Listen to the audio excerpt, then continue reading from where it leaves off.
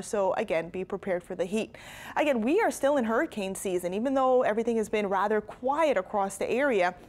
In fact, long-range models really not showing anything popping up, which is really nice. In the Gulf of Mexico, quiet for the next 7 to 10 days. You can see there's a tropical wave over the Yucatan Peninsula. It's not going to do much, not going to develop into anything. In fact, it's going to be a rainmaker to portions of Mexico as we head into the weekend.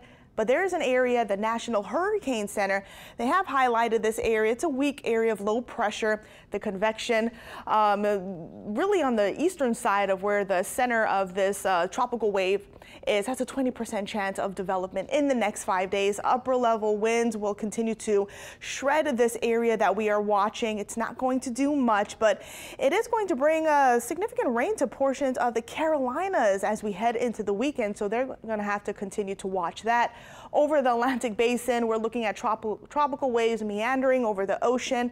Lots of dry air in place over the ocean. In fact, that's Saharan dust meandering over the ocean. So that is going to hinder any tropical development. So there are no named storms we are tracking, nothing concerning as of right now, which is really nice. So the tropics are quiet. And so far, just to recap, we've had 20 named storms in the hurricane season here. We still have Wanda left on the list, and it looks like as of right now, it looks like nothing will become Wanda in the near term. So here's a look at your 7-day forecast. Hot, not as humid, 10% coverage for showers, 87 and 86 degrees tomorrow. The weekend forecast looks hot, dry, low humidity, and again, the next best chance for rain will be on Tuesday, and that's a 10% coverage.